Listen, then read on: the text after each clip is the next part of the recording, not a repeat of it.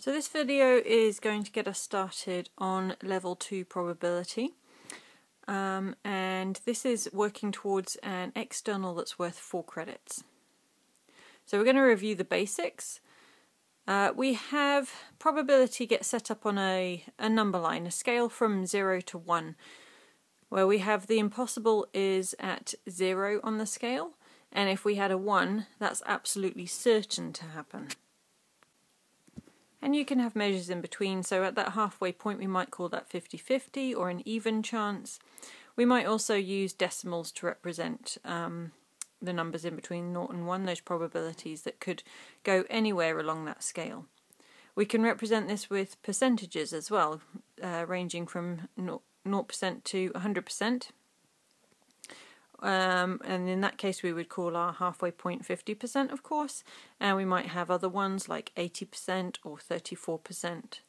We might want to express them as fractions, so our 50% would be a half, the 80% would be 8 out of 10, the 34%, oh yeah, the 80% that was 8 out of 10, that can also cancel down to 4 out of 5. The 34% would be 34 out of 100. Okay, so let's move on to a little bit more interesting stuff. So theoretical probability, I'm sure you can remember this, but I'm going to recap anyway. The probability is all of your successful outcomes divided by all of your possible outcomes. So, for example, rolling a 6. Now, the number of ways that you could be successful when rolling a dice and trying to get a 6 is 1 out of 6. There are 6 possibilities. One of them would be the successful one. You could think about tossing a tail when you toss a coin. The number of ways to be successful there is once, there's only one tail, and there's 2 possibilities, either head or tail.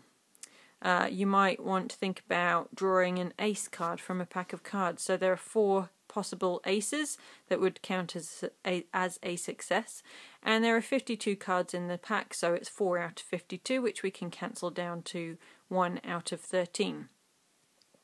We also have relative frequency.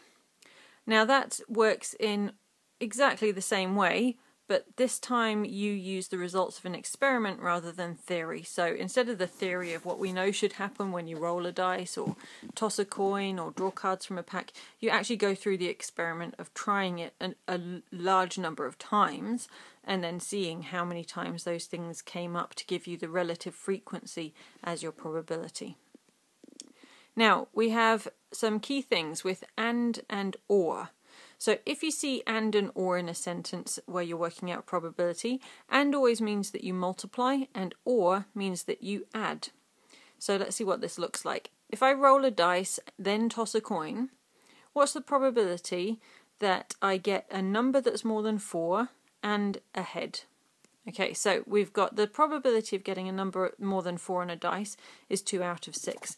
If you think of the numbers 1 to 6, there's only 5 and 6 that would count as successful when we're thinking about is it more than 4.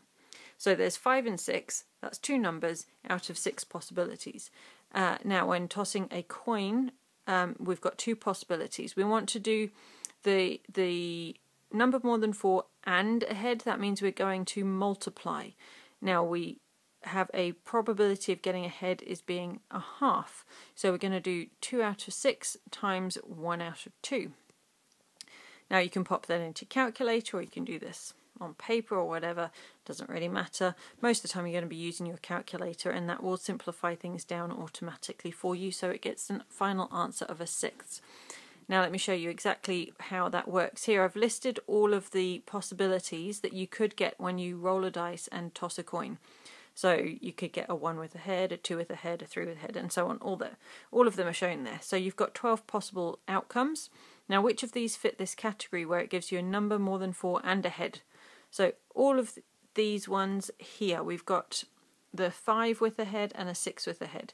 That means it's 2 out of 12 possibilities, which cancels down to the 6th that I just showed you. Okay, let's have another go.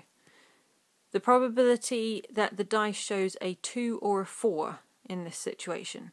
So the or means we are now going to be adding, not multiplying. So the chance of getting a 2 is 1 out of 6. You can only get a 2 in one possible way, so that's the 1 out of 6 possible outcomes.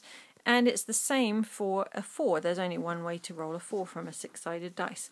So we have the 6th plus a 6th, which gives us 2/6, which cancels down to a 1/3.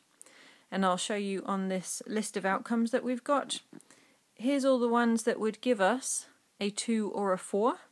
There are 4 of them out of our 12 possibilities, which cancels down to a 1/3.